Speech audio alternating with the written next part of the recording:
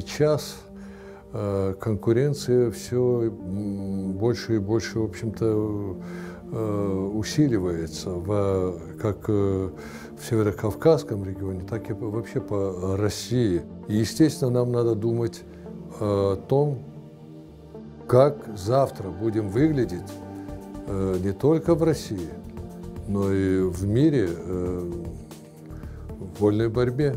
Это наш конек, в общем-то, это наша национальная гордость и, говоря современным языком, наш бренд. Да, у нас много талантливых ребят, талантливых детей, юношей, ну, уже юниорского возраста, будем говорить. Но мы-то привыкли, чтобы мы забирали большинство первых мест. Вот готовы мы сегодня к этому или нет, я не могу точно сказать, но я знаю, что ребята-то будут бороться, конечно, за самые высшие места. Надо сегодня работать на опережение.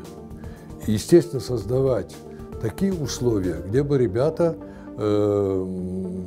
талантливые ребята, я имею в виду, не исчезали с поля зрения как тренеров, так и вообще специалистов. Ну, что греха таить, не все эти дети из зажиточных семей. Скорее всего, почти большинство, как правило, бывают из малообеспеченных семей. Значит, надо им создать такие условия, чтобы они могли полноценно отдаваться и потом после тренировок восстанавливаться. Хорошо, что люди понимают, что вот эти ребята – это завтрашние наши, и даже сегодняшние, уже полпреды республики.